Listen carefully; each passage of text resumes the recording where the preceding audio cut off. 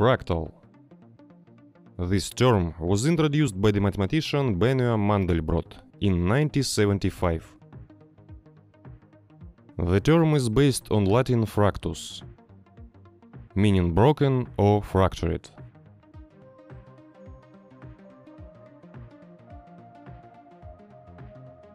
Fractals are infinitely complex patterns that are self-similar across different scales. This means that there is no characteristic scale. Such objects have an infinite number of scales for all tastes. And increasing the scales does not lead to a simplification of the structure. The simplest example of a fractal is the Koch curve. When constructing, the following principle is used. At the next iteration, each segment is divided into 3 parts. And the middle part is replaced by an equilateral triangle, with a side length equal to 1/3 of the original segment. When working with fractals, the main thing is to understand the principle. And the coding itself is a purely technical issue. Fractals can be classified in different ways. For example, we can distinguish large groups. In the first group, fractals are obtained by geometric constructions. The previous example with the Koch curve is just from this group.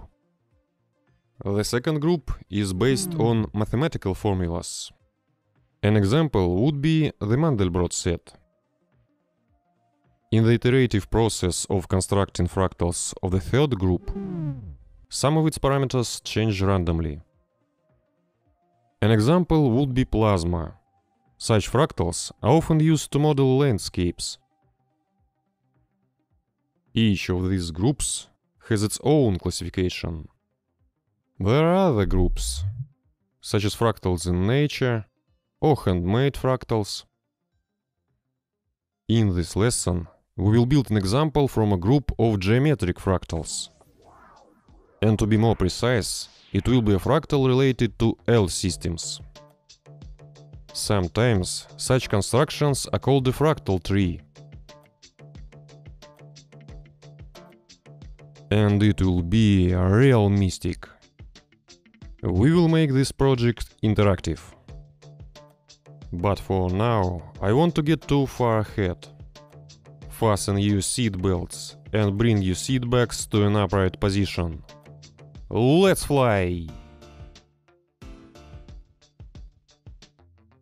We need 2 files, HTML and JavaScript. Standard HTML template. In style settings, full screen, hidden scroll bars, black background and 0 padding.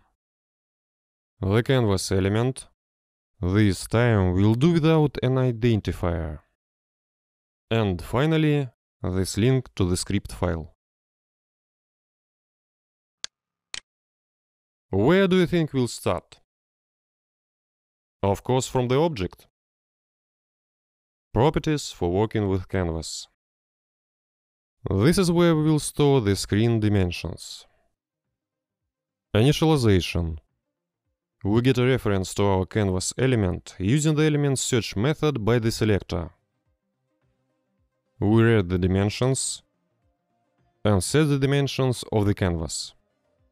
And get our object that provides methods and properties for drawing on the canvas element.